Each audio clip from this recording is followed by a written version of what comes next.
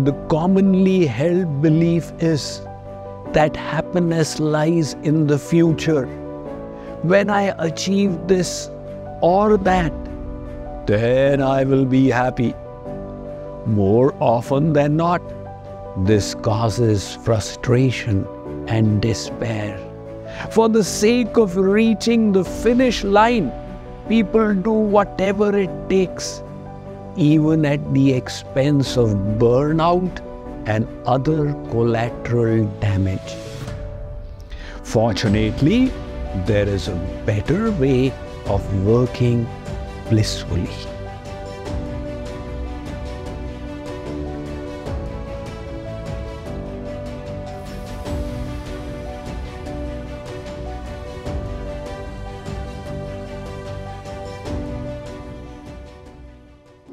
In our ongoing discussion on happiness, today we shall learn the secret of finding more joy at the workplace.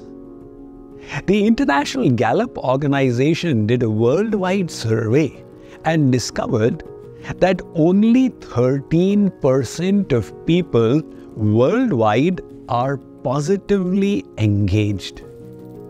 What does that mean? They like their work. They are eager to contribute and are invested in the success of their company. 63% of employees worldwide just go through the motions.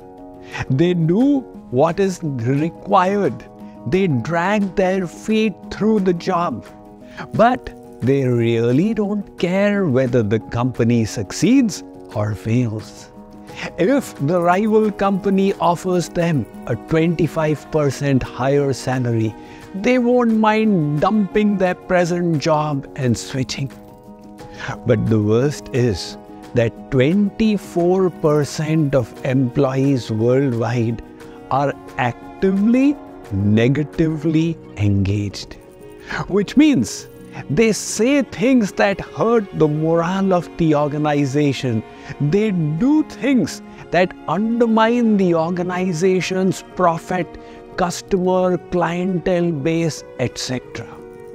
And the consequence is that the world is losing trillions of dollars because of dissatisfied employees. Realizing this, many multinational organizations have created a new post, just as they have COO, Chief Operations Officer, CMO, CFO, CEO. They now have another C-suite job called CHO, Chief Happiness Officer. McDonald's has got it, Google has got it. Now, their job is to make employees in the organization happier. But we are here today to discuss how can we find more joy while working. The first tip I'd like to share with you is to be process-oriented less than goal-oriented. Naturally, you need to set goals and targets to accomplish. But if you are only working for the goal, it is in the future, and you have tied up your happiness to a future accomplishment, the journey out there then involves drab and dreary work. Instead, if you start enjoying the process, the whole perspective changes. Let's take a look at what happened to Samuel Pierpont Langley. He was commissioned by the US government at the turn of the 20th century to lead the military endeavor in exploring this concept of a flying machine. He had access to the biggest brains in the nation.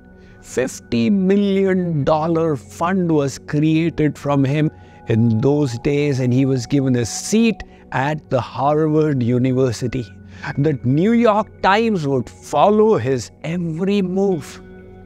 And yet, No one today has heard of Samuel Pierpont Langley. What is the reason? He was goal-oriented. For him, it was all about the glory, the fame, the money that would come out of inventing this aeroplane. But he was outdone by two brothers in North Carolina who did not even have college degrees. And they were the owners of a bicycle shop, but they were in love with the process.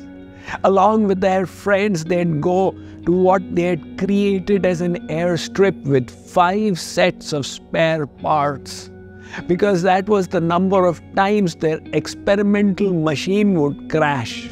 And finally, in the year 1903, on 17th of December, when they took first flight, nobody came to know of it. It was only a few days later that the New York Times was made aware. For Wilbur and Orville Wright, it was love of the process. And the proof that Langley's attitude was different was that the moment he came to know the aeroplane had been invented, he closed his shop and left. Had he also loved the process, he would have made himself available. Wow, you did it? Let me see how I can help you to do it better. So Sri Krishna has said in the Bhagavad Gita, Karmanye vadhikaraste ma phaleshu kadachana. Arjun, do your duty, but don't be attached to results. Let's see what the art and science of happiness has to say on this topic. Every job comes with objectives and targets. Outcomes are what ultimately count for most organizations. This is why so much emphasis is laid on achieving goals. No doubt, we must produce results, but we must not tie our happiness to them. The commonly held belief is that happiness lies in the future. When I achieve this or that, then I will be happy. More often than not, this causes frustration and despair. For the sake of reaching the finish line, people do whatever it takes, even at the expense of burnout and other collateral damage. Fortunately, there is a better way of working blissfully. Enjoy the process while striving for your goals. It's not merely about getting to the finish line, but also how you get there that matters.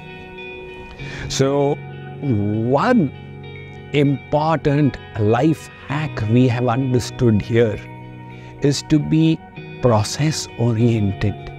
Enjoy the journey and not tie our happiness to targets.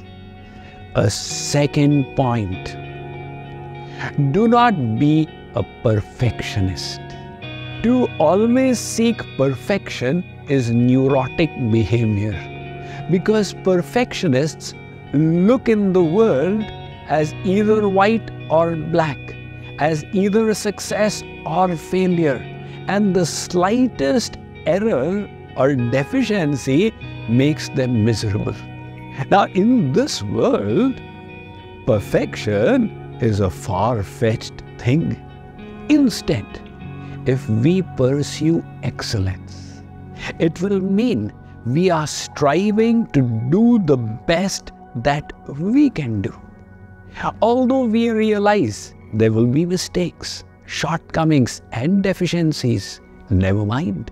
Every time we fall, we will learn the secret of a better walking.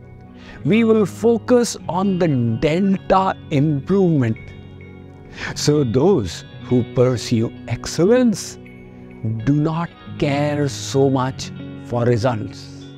They live by the philosophy, do your best and leave to God all the rest. Now, third tip, if you can utilize your professional abilities, talents, positions in a way that makes a difference in the lives of people and helps make this world a little better place, that is a very fulfilling experience. Let's take inspiration from Dr. Govindappa Venkata Swami, who used all these ideologies in his life. When he retired as an eye surgeon from government service in 1976, he had no equity with him except his little house in Madurai. But he had a purpose. He wanted to help eradicate curable blindness from India. That is, people who can be cured, but they are blind because of lack of access to eye care.